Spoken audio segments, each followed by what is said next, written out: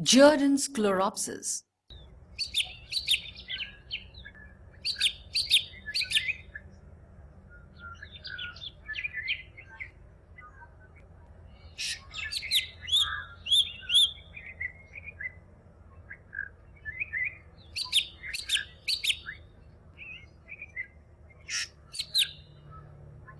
This is the breeding call of the male Jerdon's Chloropsis.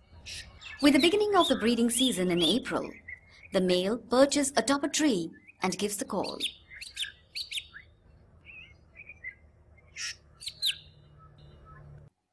Scanty forests, gardens, orchards and groves are its preferred habitat.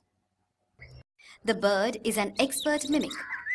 It produces a wide range of sounds. Flower nectar being its main source of food, we normally see the bird close to the trees and plants in full bloom. It forever seeks to drive away other nectar-feeding birds, such as flower peckers, sunbirds, in order to establish its monopoly over the tree. The bird's green color makes it easy to camouflage with the green foliage. Although it is not easily spotted, its incessant chatter marks its presence.